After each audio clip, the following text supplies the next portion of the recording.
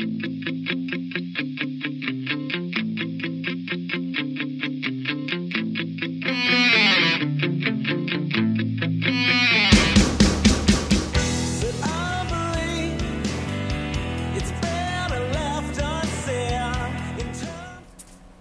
what's the deal about this George P. Burdell? I keep hearing about him around campus. I mean, who is he?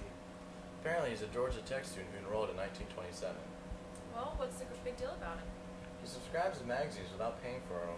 Since fraternity houses Random Furniture was nominated for the 2001 Time Magazine Man of the Year and managed to register for thousands of hours of classes in 1960 when registration went computerized. He sounds like a pretty cool guy. I'm kind of surprised I've never met him before. I don't think I've ever met this guy either. Yeah.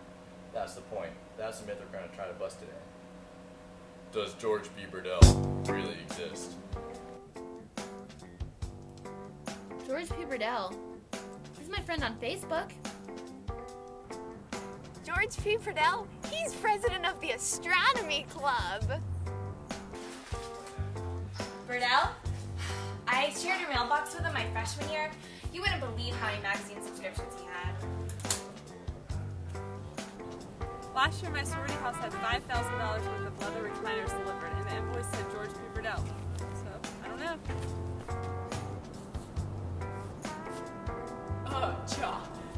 George P. Burdell. I bought some dope from him one time.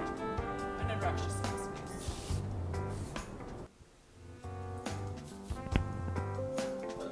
George P. Burdell? He was registered in my class, but every time he takes minutes, he never here. He still got A in the class, so I don't know.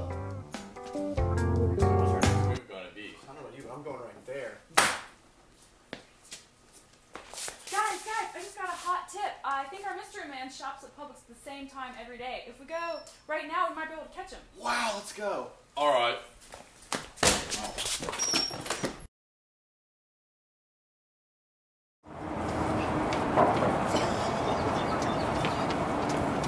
Paging George P. Burdell.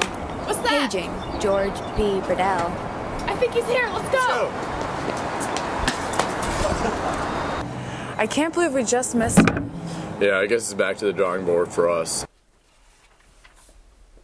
Guys, I thought he might be listed here in the phone book under Burdell, but I just can't find it. Yeah, he's not in the old Wikipedia book either. Man, dang it!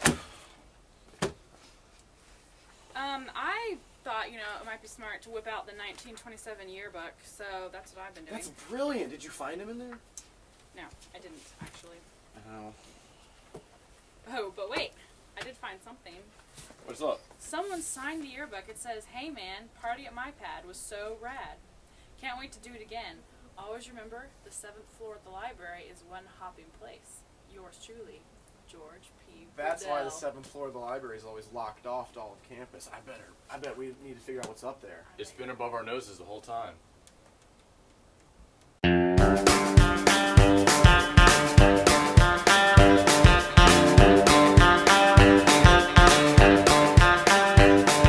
Guys, wait up, too many donuts.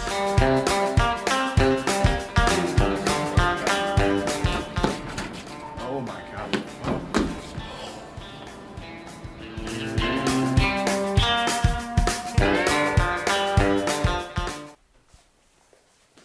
George, are you here?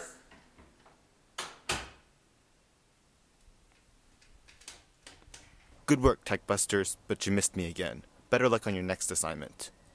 Foil again. Oh, we've been running around all day, and all we got was one wild goose chase.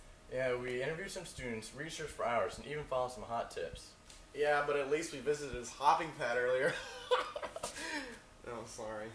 But we really actually never found the guy. No. Yeah, but in the end, we really did find a lot of evidence that, leads toward the conclusion that the existence of George P. Burdell really is plausible. High five.